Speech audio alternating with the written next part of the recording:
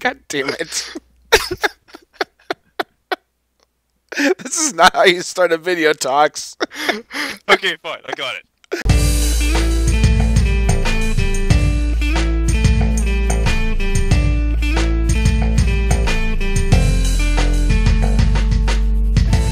Hey, everybody. Welcome back to another episode of... I don't even know what it is anymore. If you're watching my channel, this is WarpedJester does SMP on the BRG'ers gaming server. If you're watching Toxic, it's whatever insert intro name he gives it. But hi! Hi, Toxic! Hi. So, what's up, man? Anything exciting going on today? There's fireworks tonight. I wonder why. Yeah, I don't know. It's a lovely flag, by the way. Thanks. So this for all you tunes at home, in case you are uneducated in the international worlds, today is Happy Canada Day. And why is that, Tox? It's Canada's birthday. I can't remember how many years though. See, they celebrate their pseudo Independence Day because they were born on this day. We had to fight for ours. Lazy. There was some fighting too. It's been too long since school, so I can't remember all the details. But I will say right up front before the hate mail comes in, I have no idea about Canada's history. So just for the record, anything I say about Canada is totally factually wrong, most likely. Just so you know, kids. So, Talk, sporting some new duds there, man. yes, I am. Hey, looking good. Thanks. Who's your tailor? VIE system. Yeah, it's a good tailor. Anyways, yeah, Talk's decided to celebrate Canada's birthday here. It's a very lovely, lovely flag. Haven't had a lot of time to do much recording with Toxic, but we have been poking around quite a bit, doing a lot of stuff on railways, railroads, trains, and whatnot. Catch you guys up a little bit while we mosey on over. Well, mosey, now we both have suits. Yeah.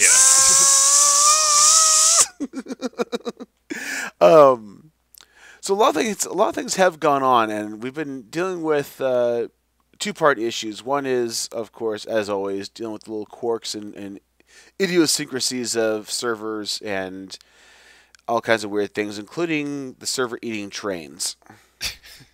Yeah. So apparently, if I understand things correctly here, Talks, the server has been eating different trains. Yeah. 2.5 trains within the past 2 days have just completely disappeared. Yes, and sadly, one of those trains was Poochu. Rest in peace, Poochu. Rest in peace, Poochu. Anyways. Although there is hope. I was reading today, somebody was saying their trains would disappear and then come back. That could really cause problems down the line. Yeah. Our system's not set up to have multiple trains of these identical colors. That cause some train-on-train action real quick. Oh, yeah. So I believe we covered this, or I covered this, or we covered this at some point a while ago. But to just give you guys a quick little recap here. The old system, we moved over from the power plant, if you remember back in the day. We've got all these wonderful little turnoffs here set up. And one of the turnoffs went around the back side of the data center here. And that came to this system. A little hard to kind of make out because we've got the floor ripped up right now. But we had basically 3 input lines that would unload any trains coming in.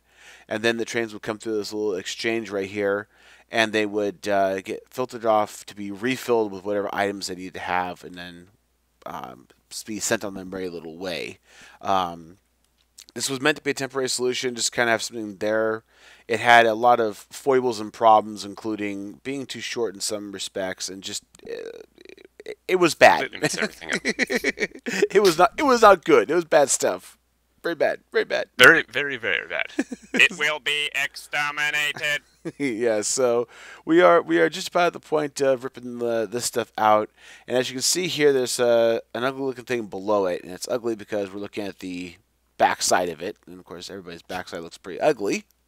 So, we actually have finally finished the Parkade. as Tox has referred to it as, uh, down below. Where'd you go, Tox? I'm taking the Safeway in. You can't just Oh, walk past the trains. Remember, there's oh, a yeah, that's future dangerous. ladder going to be coming down here, so A that we future can. ladder, yes. Yeah, this cabin's kind of unfinished right now, but I can't finish it because I don't have the. Oh, I that's don't. right. I have to skin it. Yeah. Yeah, so this is a really weird thing we learned about these carpenter's blocks. If you're the one that placed them, you're the one that can skin them. Nobody else can. Tox has tried to, and he just kind of goes all derpy and puts a block in front of it, and that's about the end of it. So, yeah, funny thing that. So, Tox, it's Yeah. done. Yes.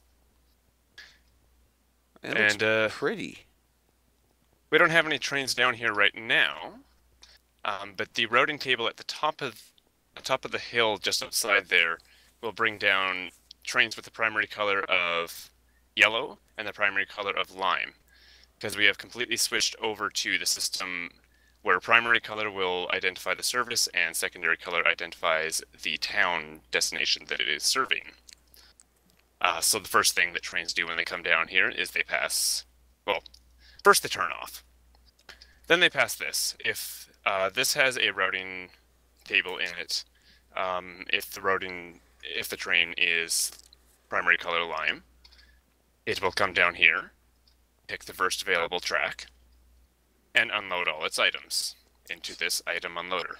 So, lime specifically is for item drop off. Yes.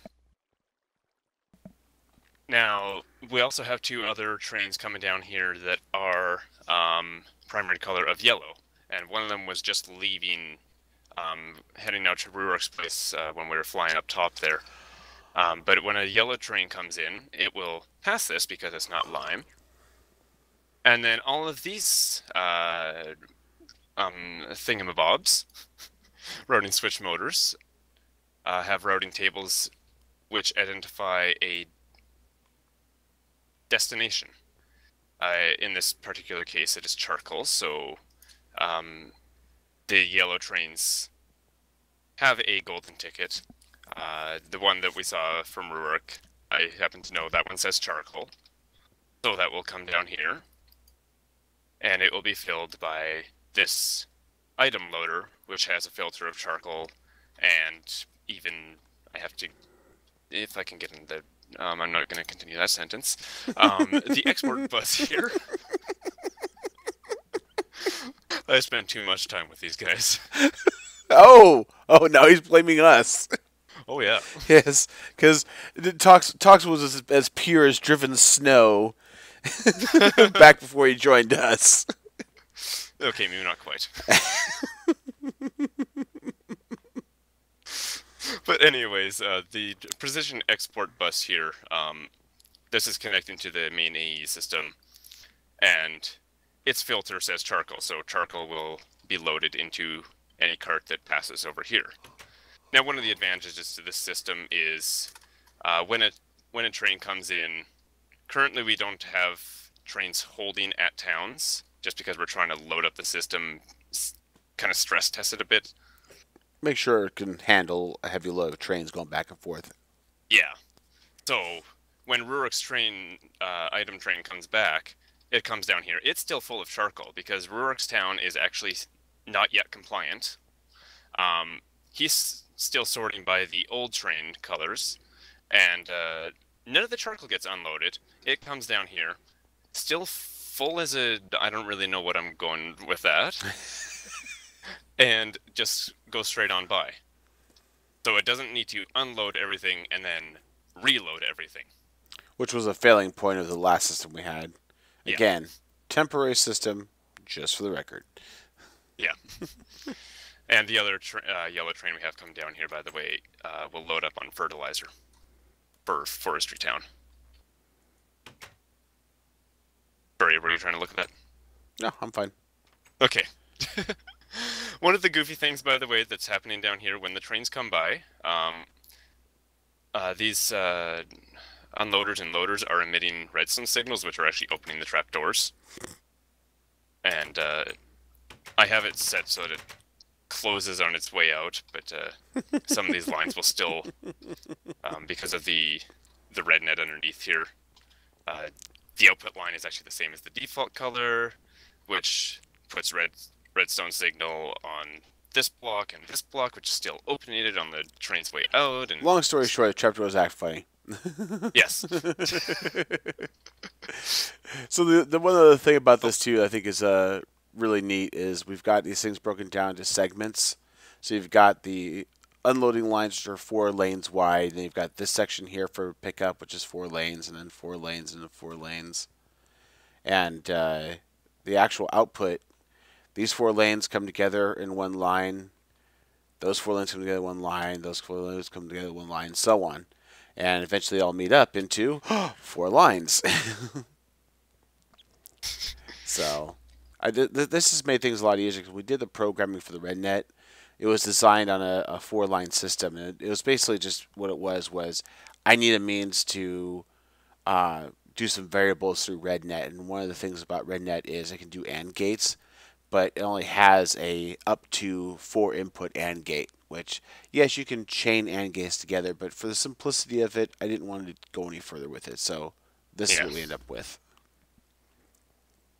So anyways, and this over here talks? Yeah. It's nothing operational. Oh, okay. I don't even remember what I put down there. I think I put some sort of redneck color. But this is going to be a bypass if we need to pull the train off. Then the train can sit in here, and it's not operational at all. This is the same kind of logic. If there's a train in here, it will cycle through these 4 holding tracks, letting each of them go. Back up. So that is the new Parkade, and we will, I'm sure, come in and dress up a little bit. I'm not going to put a lot of detail into it, because it is meant to be kind of a service place, not a decorative place per se. Yeah. But for the most part, decorative as service. Yes. But for the most part, that's pretty much done here. The cement, by the way, gives you a speed boost, so when you're running around with these kind of suits on, it acts a little funky. All right, so that's good news, and that's really nice to see that all getting done. And here's the only train that is non-compliant with our new standards. Yes. So this moves us on to the next thing. The next thing is dealing with the intersections. Now, you guys have seen the intersections we've done here. Trying to get this logic figured out was an absolute flaming pain. I'm still over by front of the data center. I'm back. The problem with these kind of intersections is they usually end up incorporating logic like this, which I'm not going to try to get into. No.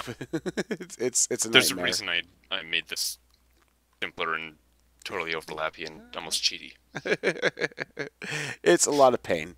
So basically, the long story short is this type of intersection is a pain in the arse, and we didn't really want to deal with it. As much as I love Railcraft and I love the little relay boxes and stuff like that, they're cool, but you can see right here, you get so much crap built up. It's just ridiculous. So we started looking into, or kind of fell back on, the RedNet system. Again, this is kind of stemmed from the original RedNet system I made right over here to control these lines. And this is basically just a simple little system that would monitor and route trains through and all of that. So we expanded upon that and started running with it. And I'm going to go ahead and head over to, or towards B's. To give you kind of an update as we're heading over there, we've actually got rails run out to the B's now finally, like officially out to the B's, and everything's programmed. So these guys over here that are doing B work, they've got a lot of stuff, and I mean a lot of stuff here. And they need to be able to offload that stuff. So what we're going to do is we're actually going to set up a rail service to pick up all the items. If you come down here, and then up here, and then down here, and then down here, and ta-da! You come into yet another very familiar looking thing. Just like before, we've got the 4 lines here. Now currently we're only using, I got 3 of them set up here basically, but we've got 4 lines and we've got a bypass line, so if any trains make it down here that shouldn't be here, they'll just loop around. But they're going to be picking up all the items from here, and then just like with anything else, we've got all of this area blocked out, meaning All the lines are monitoring. You can see the little green lamps letting us know the lines are clear. And then we come out to here. Now this line that bees come off of is actually the southbound line, if you will, from the rail yard. So I'll be heading out down south from Hubtown. But before it does, there's a little split off here. Now a little split off is this guy right here. This is our new intersection system. This is going to be basically an idea that Seshi had regarding simplifying intersections so we don't have cross traffic all the time. And this is a roundabout. And basically the way it works is when a train comes into the roundabout, it's going to have a sensor right here triggering, letting them know that there's a train on the line coming in, and it's going to do a quick check for if the circle itself is clear and 8 blocks out is clear from each direction. Then it'll call this area clean, and it'll let the thing start to cycle. Tox, do you have a chest card on you, do you? I have an entire rail bag full of them. There you go. So, train's coming in, and this area is clear. As you can see, each of these is starting to cycle now clockwise. So it literally goes through, lets this one go, and then once the train has cleared the intersection, the next one will go, and so on. So it's a real simple system, and this allows trains to come around so that they can come through the intersection, they can get basically steered off in the direction they need to go. Now, in order to do that, we're actually going to be putting in some routing tables, some routing switches at the different points here that will have, again, those color tables that Tox has standardized us on for direction and path. So if it's a B color train, then when the train comes in, it's going to be turned off onto this line, head down the B's. If it's a southbound train, say to Farm Town, which we haven't started yet, then it'll actually come through here, wrap around, and then get steered off in this direction. So again, the idea behind this is a safer, easier thing to deal with in terms of the logic. Now, I say easier, and I'll say it in a little bit of a facetious tone. You can see our little service box here that Tox created. And inside here, we've got our redneck controller. So it's fashionable and functional. I'm going to go ahead and skip over to page 1 here. So this will give you high pass. I know I told you guys I'd do a lot more detail on this, but we don't have a lot of time left here today. But I will do some time on this at some point. But basically, we've got a timer, just a simple square wave timer. And then we've got all the logic for sensing if there is, again, a train coming, trains in the area, if they're inside the intersection. And then if that's all clear, then it goes into this, what they call a pass-through ring. All that basically is, it's going to sit there and just cycle through these colors. Now, we have it set up that we don't have a fourth road. It's a 3-way intersection, so we don't use yellow. So basically, it just cycles through these 3 colors here over and over again until all the trains are cleared out. So, pretty straightforward. We're going to be using this for pretty much all of our intersections. We have, there are going to be flat ground intersections, if you will. So, that's basically it. So, thank you to Seshi for the brilliant idea of doing a roundabout. And then, thank you, Tox. We spent quite a few hours on the test server trying to hammer out the details of this intersection. And then once we got into the real world, we ended up modifying it a lot further. We actually added more logic to it and actually cut it down by a few pages. So, yay! Yeah, that was kind of interesting. Gotta love it. And one of the other things that the problem we stumbled upon when we were on the test server, we just had four exit roads, and they're just colors: yellow or orange, light blue, magenta, and yellow. Yeah, I said that right. And so we just had a rodent table. If the locomotive is yellow, yellow, go out this way. If the locomotive is orange, orange, go out this way. Now, with this situation, these will be routed by color. These will be routed by color. How do you get back to main town? So that's why we just completely cut out this track in the center here on this case, and basically any train that comes around this way will go out here. Now, to be clear on that, even though we have this up right now, there may be a point in time where we have a 4-way intersection where you'll actually have to have a full link because there are some trains that have to go wrapping around, or maybe we want to have maybe have a train go from directly one town to another, or whatever the case may be. Even at Yeah. that point, it won't be a problem because if we set up a routing switch heading towards hub that just says I take everything for the most part, or I take select items, you'll still be able to fidget and work with them. The real trick is as long as a train coming onto a line, say for example if you're coming from B's here, if you're coming onto this circle, as long as you don't make it all the way back around to here, where it would say, hey, you're a B, come this way, you're pretty much Yeah. good. Because then you'd be picking stuff up from bees and then bringing it back to yourself and not knowing what to do with it, trying to send it back. And then we would never get our apple jam or whatever the bees are giving us. Exactly. I don't pay attention to the bee stuff. It's I have too much complication in my life. I really don't need it. So yeah, so that's the big news for today. We got this wonderful routing table. I would like to revisit this and maybe jump on the test server sometime with the talks and talk a little more detail about the logic we went through. Mm-hmm. Unfortunately, guys, logic like this, trying to even do a video of this and us creating it would just be so god awful and painful, it'd be ridiculous because we go back and forth about 400 times trying to figure out, well, if we invert this and then invert the signal and then do this and then invert that, and oh my god. And we don't even understand each other half the time. I don't think we understand. I don't understand myself half the time. No, I love RedNet. I love the Redstone logic. It's just there are times when it's like you're trying to figure out how some of this works together. And again, you're talking about working with a couple of different mods together, so it becomes a challenge. But anyways, again, we certainly do want to get to a point where we can start doing some projects with you guys and actually show you the steps and the process as we go through them. I love to do some tutorials on Railcraft. Now, me and Tox kind of have our heads wrapped around Railcraft. There are some good Railcraft tutorials out there.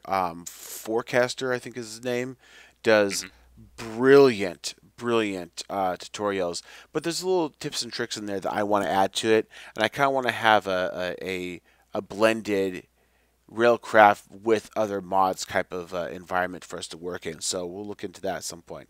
In any case, we got a jam here, but I gotta say I am very happy with this. This is excellent. We're definitely getting a lot of things done, and I swear and I promised you we'll show you the new lines we have going for Magic Town and Minetown soon. But anyways, as always, people, thank you so very much for joining us today. And if you could, please leave a like and a comment below if you want. It helps us out. It lets us know what you're into. Of course, as I always say, comments are great on YouTube. However, if you want to have a conversation with us or kind of keep up with what's going on with us, I definitely recommend that you guys head over to BottleRocketGaming.com and go ahead and sign up on our website. All ages are welcome for signing up on the website. And we certainly do love the company and love the topics and conversation. So feel free to kind of hang out over there. And then likewise, as always, if you are interested in a modded Minecraft experience and you want to join us, please feel free to hop on over to, again, our wonderful website /forums, and you can sign up there and then request whitelist access to the server. We are stringent. We are pretty strict about it. But that said, go ahead and apply. We'll get a chance to talk with you, and if you're a good fit for us and we're a good fit for you, we'll go ahead and have you on. You can come play with us. So that's it for now. I'm Jester. I'm Toxic. And we are going to bed. Yeah. Bye! Bye. Have a good life.